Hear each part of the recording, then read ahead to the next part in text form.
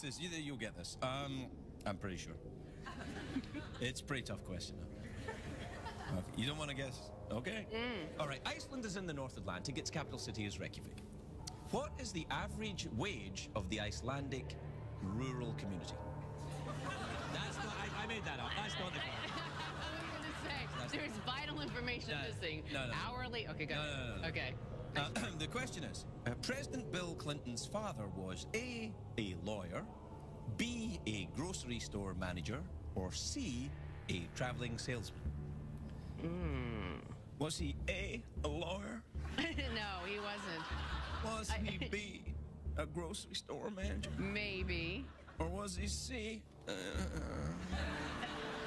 traveling salesman. That's the correct answer!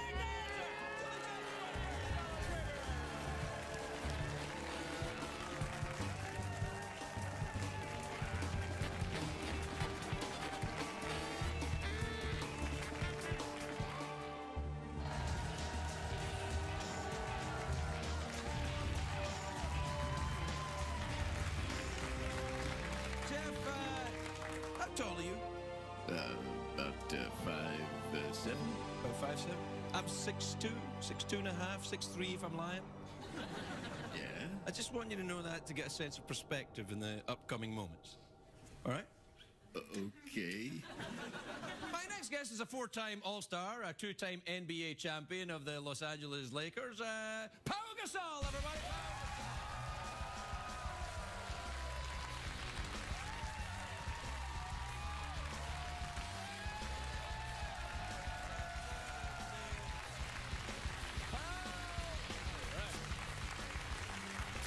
How you doing, big time? I'm doing great. How you doing? Yeah, I'm doing all right. I was trying to give Jeff a sense of perspective because you're very tall. You're much taller than I am, which would probably work for you in basketball, I would imagine. It does. For the most part, it does. And you're still a Laker, thank God. I know. What the hell with all that? How does that work? I don't really understand how the trading thing works. Yeah. They might trade you, they might not trade you. Do you have a say in this?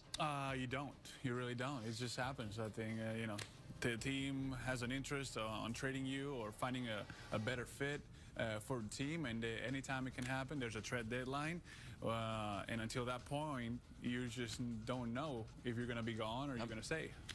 That's kind of like what this job is like too. Yeah. You can relate to it? Yeah, that's kind of, will they trade me to some local access cable outfit or keep me here? Yeah. You have a very fine Scottish accent, though. I'm hearing it. It's coming through very well. Is it? Yeah, have you ever been to Scotland? I haven't, unfortunately. I want to go. I have a friend that is always telling me to go to Edinburgh. Oh, yeah, now you